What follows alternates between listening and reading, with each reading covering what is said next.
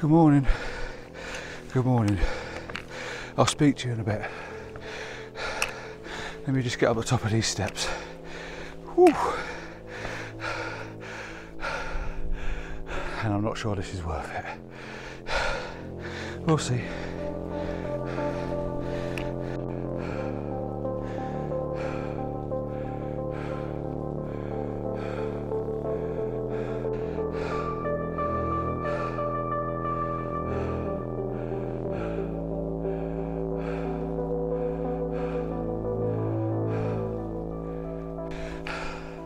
This video is inspired by Darren Morehouse ginger captures. How's that then for an opening? Yep, I watched his video and he does get some good locations and he does inspire me sometimes, and I needed it this week at work. I'm feeling a bit low again, so I sought for some inspiration to where to go, and I'm in the Lake District, and I'll tell you where when I get there. God, I'm pooped. Right, I must have to go up there next to this big chunk of rock and then up to the right. Let's keep going.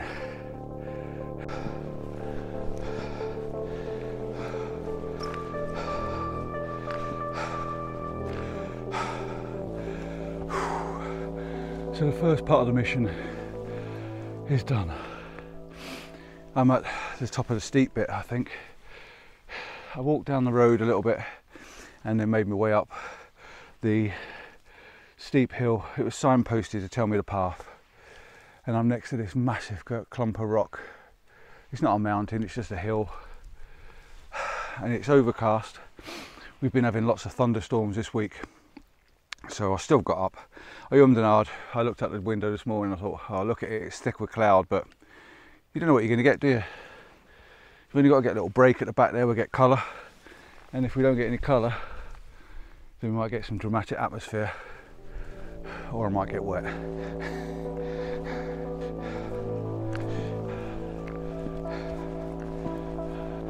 So Ginge named this wall the Great Wall of Ambleside or something like that. And I've got to agree with him, it is definitely the Great Wall. And when I've got to the top, I've noticed there are glimmers of hope over in the background. So keep that positive mental attitude going. Don't get scared by these sheep's eyes glowing in the dark, as I did this morning, and just keep getting up into position. This video is sort of sponsored by Thrunite. Thrunite has sent me another torch, and I've got it down here on a pouch. It comes in a nice little pouch that you can put on your camera bag. This is the Catapult Pro. This thing is awesome. This is so much power in it. Comes with a lanyard and a USB-C charger cable. It's got a big battery stuff in the bottom. It is rechargeable. It's got a big lens on the front. This thing's sort of nearly 2 inches wide, and it fits in the palm of my hand. It's probably 6 inches long. I'll put all the dimensions and stuff on the screen for you. This thing is super powerful. This thing is so bright, I can still see it shining on the hill now. It's a maximum output of 2,713 lumens, which means this thing packs power. It really does pack some power. And it's got a throw of 1,000 meters. Now, I was coming up here this morning in the dark, and it was dark this morning when I was coming up here, and this thing would see all the way down the lane. In fact, I could point it up the hills and I can see up the hill with this thing. It is so bright. You probably won't be able to see it on the, oh, you can see it behind me. It's the lights coming up and you can see how bright this thing is.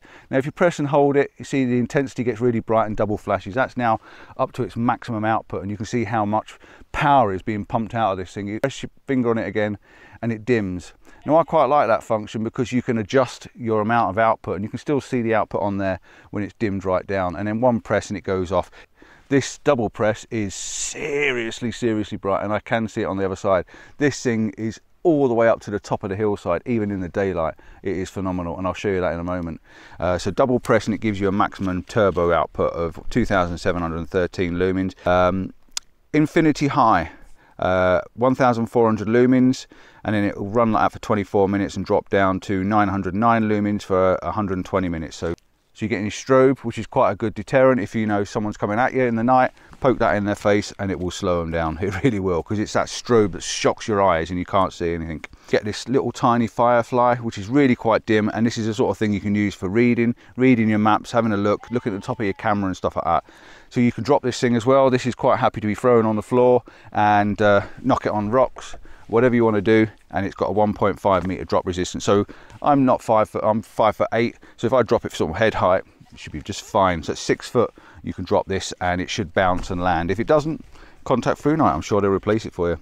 And it's also waterproof, IPX8, 2 meters, so it means you can drop this in 2 meters worth of water, pick it up and carry on using it. In fact, you could actually probably use it underwater. Wouldn't that be cool? I might have to try that one day. Yeah, that's all I wanted to do, show you that torch and tell you how impressed I am with it, because it is small, packs a punch, and it is extremely powerful. So yeah, back to the video. So if you want to see the full spec for the torch, head on over to my gear channel. I'll put the link on the screen there, and I'll also put a link in the description, wherever it is, all over the place, just so you can go and have a look at it. It's just a quick introduction to the torch. Very nice. I'm up on the Great Wall of Ambleside, as it's been nicknamed, and I'm not sure what to do really. I don't know whether to climb up a bit higher and see if I can see something a bit higher up, or whether to stay here and get a similar sort of photo to what Mr. Ginge got of the wall. And the heather's dying off, but in all fairness it looks quite nice because it's got like a pastel pink to it, so I quite like that effect. And the hillside from around here just looks amazing. You actually got Side Pike, which is the main hill that this wall leads you up to. So you've got Side Pike, this little volcanic-y looking little stump sticking up, and it goes off into the Langdale Pikes, I think it does, over in the background. Bleed Tarn is down here in this bottom corner and you can't see it.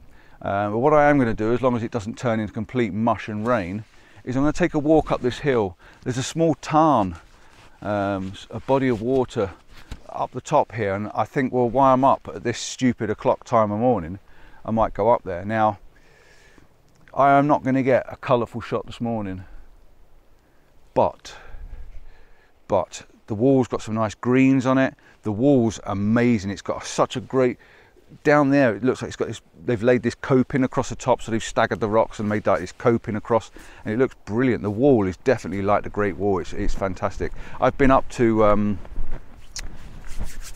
yeah, the one in Scotland, I've forgotten what it's called now, Hadrian's Wall. I've been up to there with Mrs. C, and this looks just like it. It's just amazing. Yeah, there's some lovely cloud structures. It's nice and low, so it's kissing and grabbing the tops of the hills around, which I really like that effect. I think that's fantastic. I just like that mood, dramatic atmosphere. So I could actually make this quite a dramatic, moody shot. So do we do that? Why are the lights coming up? There is glimmers of hope. There's little, you know, there's bright bits above the sky. But I don't know. I didn't know whether to go up there and see if I can see light in the distance, or whether just to sit it out.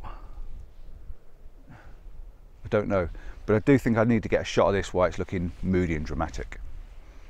So my first shot, I'm really just setting up, trying to make the most of the atmospheric clouds and this pastely. I really do like these pastel colours on the heather at the moment. I watched a video the other day and they were saying they look better when they're pastely rather than deep, vibrant pinks. And you know what? It really does suit this. I can just see the pastels in the bottom of this image. And I'm going to show you this first image because it is a test shot for me, really, just to sort of weigh it all up. But I've tried to use the heather as sort of like a leading line, and then you've got the double leading line with the wall, and it's taken over to the rock, you know, Side Pipe, which is over on its left-hand side. But I like the rock, you know, the mountains in the background as well, because they just set this atmosphere of ruggedness and things like that. So, yeah, I think as a test shot goes, I think that's quite nice.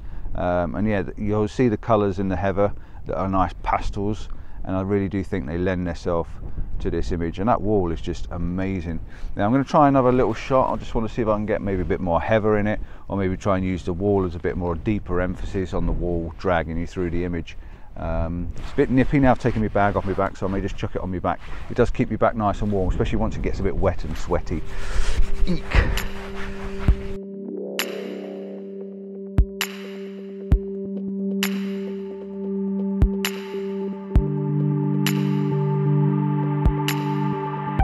So I've come over a little bit now. I've just moved over maybe, I don't know, 3-4 foot, and I've lifted my tripod up to its next section, so it's sort of my head height, and it makes a complete difference on the image. It looks completely different now. I've got a bank of heather in the bottom corner, you know, in the bottom of the image. It looks really, really nice. All these nice pastels.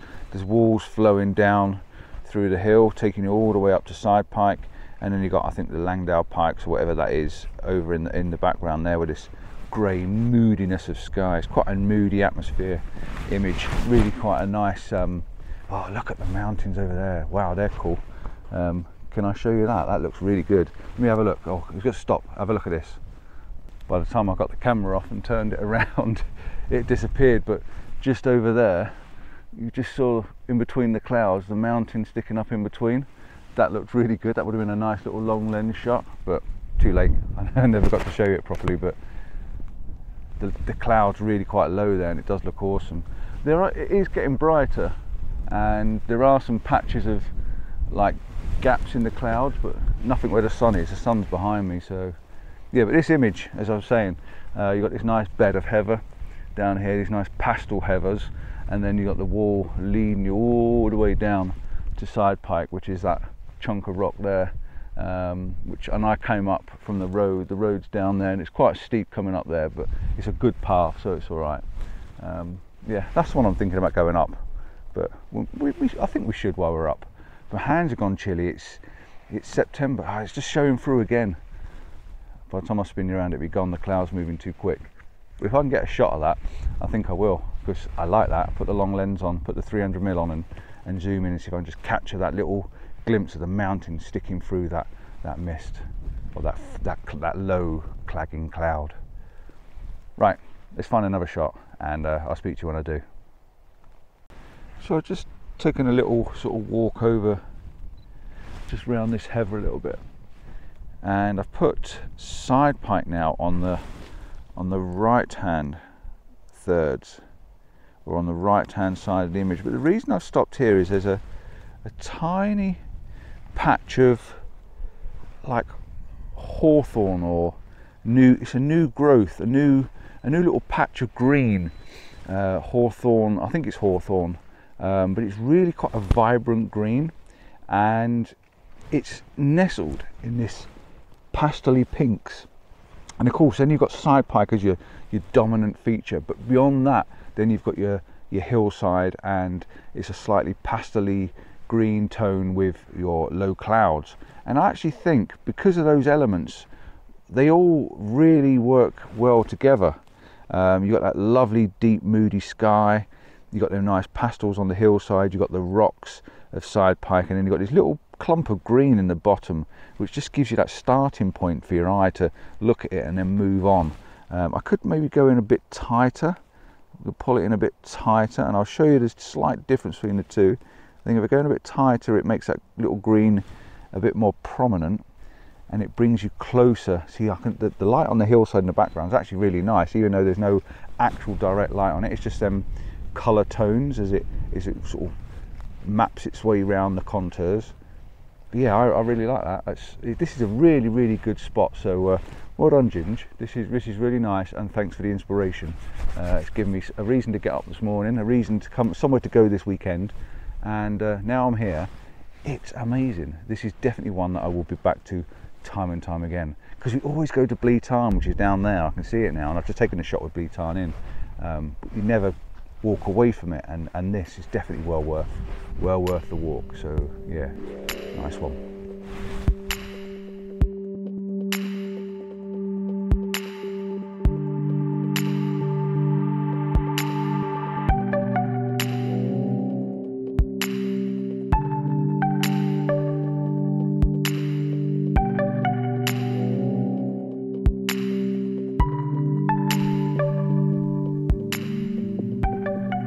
There's something going on behind me cloud wise, and I thought, well, I better send my scout up to have a look. So I've got the drone out at the moment, and I'm just about to set this up to get a shot, and then I'm going to have a little look and see what's going on. just going for a sort of wide angle shot, really, just trying to get the wall and everything from where I am in. But there's definitely some light going on behind me, so let's hit record button and let's go and have a little look and see what's going on up over the top.